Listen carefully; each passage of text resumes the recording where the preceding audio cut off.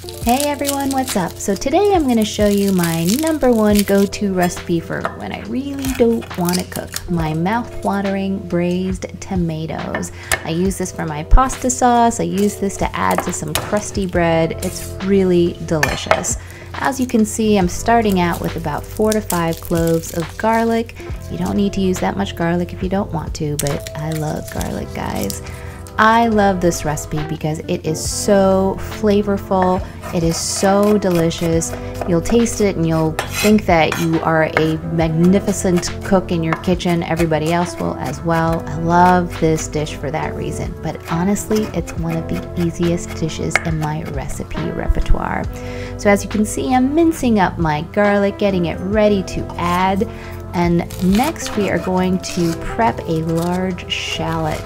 Shallots I like to think of as a milder version of a red onion, and you can see it sort of looks like a red onion, just like a very skinny red onion. It's got a milder flavor, but it works really well in this recipe. I also like to use it just for my plain old red sauce as well. I'm going to wipe my counter space, then I'm going to chop up a carrot, and you guys can see this is an old gnarly carrot. I don't really actually like to peel my carrots. I used to, but then somebody told me, you're like wasting so much carrot by doing that. What's the worst that can happen? Just wash it really well, which is exactly what I did. So I'm chopping up a carrot, and here are our tomatoes. So I'm using 18 to 24 small Campari tomatoes. They're really small. They're like a little bit bigger than grape tomatoes, which is why I'm using so many.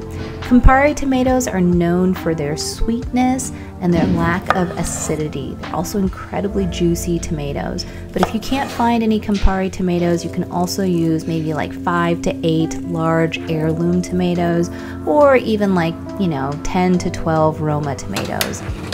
So I salted them up really well. I'm going to set them aside while we prep the rest of our veggies. So I've got a small Dutch oven, and to that I'm going to add about a tablespoon or 2 of extra virgin olive oil, and in goes my shallots. They look so pretty. Oh my god, I love that sight. Then we're going to add our garlic as well. It's a lot of garlic, but trust me, you're going to appreciate the garlic intensity of this sauce. And then we're going to add our carrots. People are always like, why are you adding carrots? I really like my red sauce on the sweeter side, but I don't like to add sugar or sweetener. That's actually salt, guys, not sugar. And so I like to use things like carrots to kind of bring out the natural sweetness of this sauce.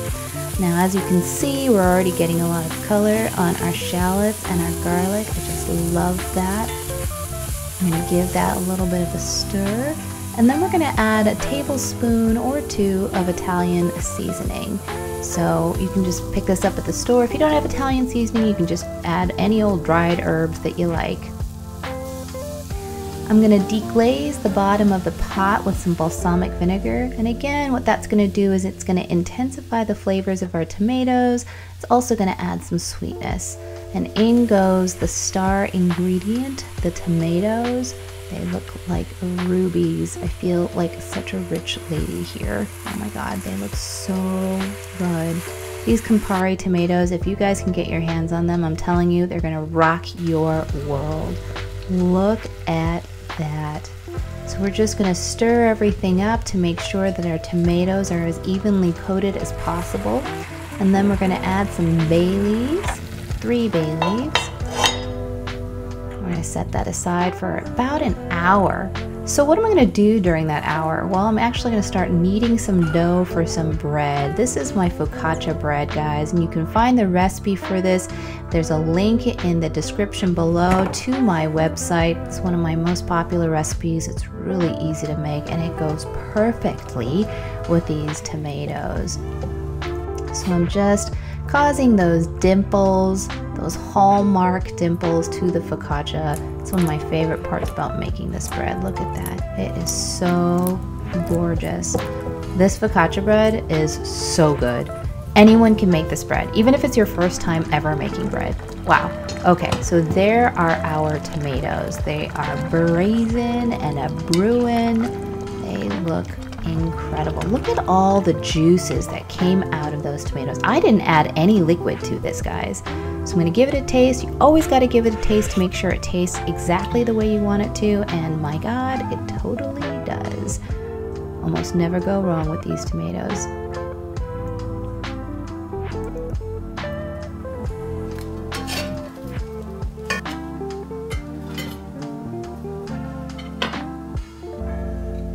If you guys like this video, please hit that like button below. And if you don't want to miss out on any Korean vegan recipes, make sure to subscribe. You can find the full recipe in the description below, as well as a link to some of the kitchen equipment that I used to make this video. And at the end of this video, you'll find links to some of the other videos that I've done here. Have a great day.